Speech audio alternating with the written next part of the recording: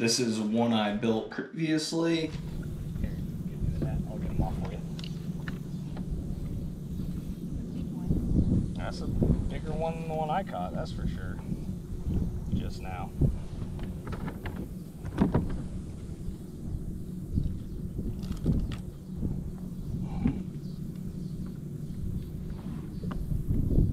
And we're gonna work on a Mark II. You're gonna need a 2-foot piece of 1-inch PVC G2 Pro float net. So I got one of them right here. Some super glue, some welding epoxy. JB Weld works. I just like this because it cures so much faster. Some X-tube, if you want X-tube as your grip. I really like this stuff, that's why I would prefer to use it. You're gonna need a 1-inch end cap. And then depending on how strong you're trying to make this thing, I would go for a, you know, a stainless of some sort and some nylock nuts. Tools you're gonna need: a drill, a heat gun, some great stuff foam. To make your job a little easier, I would go with some scissors, a box cutter of some sort, and I think that's all we got for tools. So let's get started. First thing we're gonna need to do is cut the foam off of the net. So I think we're gonna want it to start right about there. Just giving a little bit of foam up there at the top.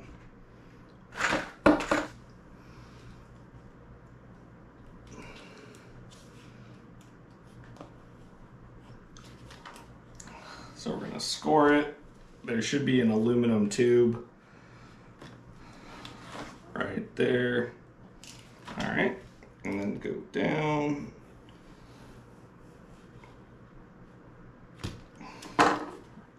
Once we do that, should be able to pop it off. I think they started to glue these down though, so it might not work as well as we have hoped. There we go.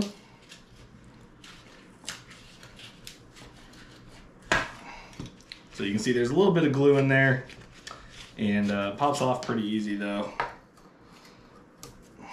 We'll take our blade and just clean this up a little bit. Doesn't have to be perfect, you know. It'll actually probably adhere a little better if there is some rough surfaces. We're gonna want to mix our epoxy once we pop this guy off. Or actually, I remember what I did last time. Pulled out as much bungee as I could, and I cut it. Now that we got that out of the way, we can start mixing our epoxy. Again, I like to use this water weld over JB Weld just because it cures so much faster and it is built for marine environments. Here, it's a 2-part epoxy, hardener, and the epoxy itself. And we're gonna want a good bit of this. So I'm just gonna go ahead and kill the whole tube. So we're gonna mix this, and we're gonna wanna mix it really good to make sure it's gonna hold as we want it. Now we're gonna glue this on there.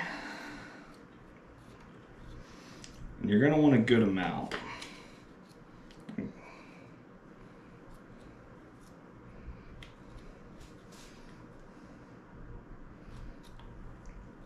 As you can see, I'm kind of putting it on the bottom. And that is because when you screw the pipe on there, it's gonna want to push it out the top, and we're gonna try to keep it as clean as possible. Hopefully not have too much of that. Kind of makes the end product not as clean. Okay. So once that is on there, we are going to get that off our fingers, and then we're gonna take this super glue, and we're just gonna go around the top like that. And this is just to set really fast and hold the PVC in place while the rest of the product sets. All right, so now we're gonna slide it on there. Again, trying our best not to make too much of a mess. I like to spin it as I go, just to kind of make sure it gets on there real good. And then now that it's on there, we're gonna prop it up on the end cap, and we are going to let that set. You can kind of use your stick now to clean up the edges if you'd like. It's all going to be covered by the X2 blader, so it doesn't really matter as much, but if you want a nicer end product, this definitely helps. So it's been an hour, everything seems firm. Let's get going on this thing. So the next thing we're going to want to do is install the foam. So we're going to drill some holes.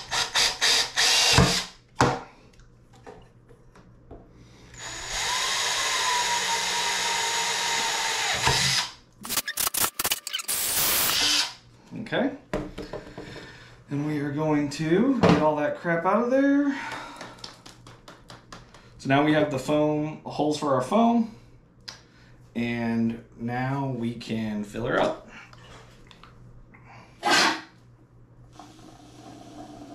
You want to go slow and steady.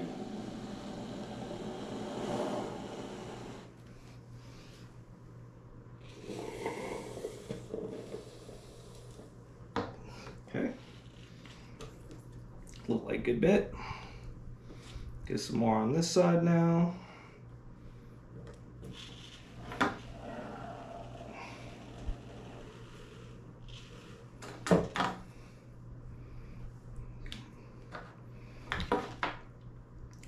Last little bit.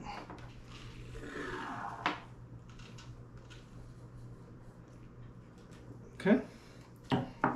Takes a good bit to fully set. Let's see what it says. Tack free in 15 minutes, cures in 8 hours. So this looks like it's pretty much fully done. Find where I put that box cutter and let's clean it up. Almost just took out my finger there.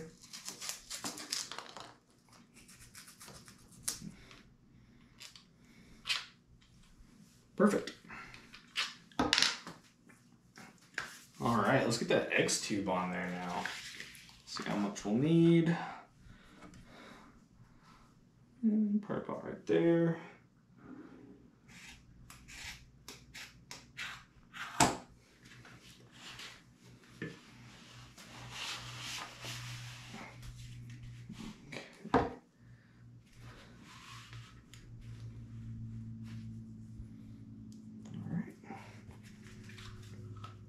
The Heatgun definitely works better than a fire or a torch here. We're just gonna put it on low and hit it with the Heatgun. It should be good to go.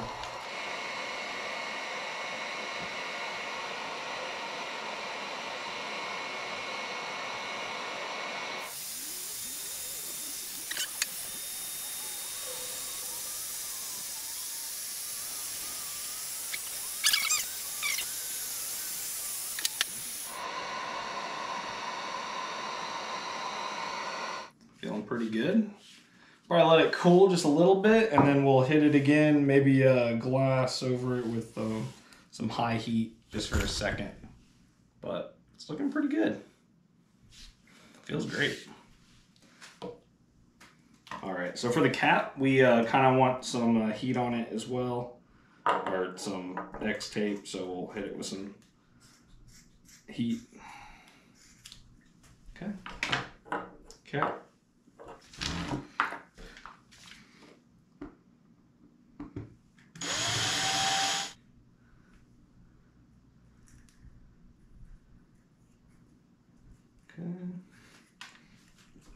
And we're just gonna pull it through, tie something real easy that'll hold, and that'll be a big enough knot.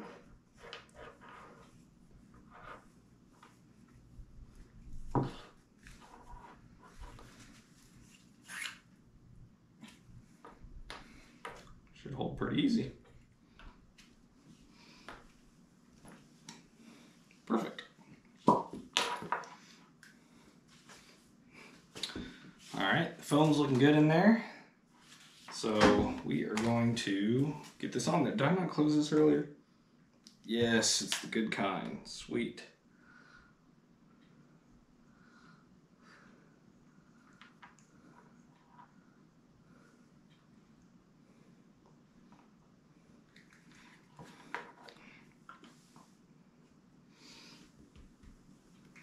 Okay, got that on there.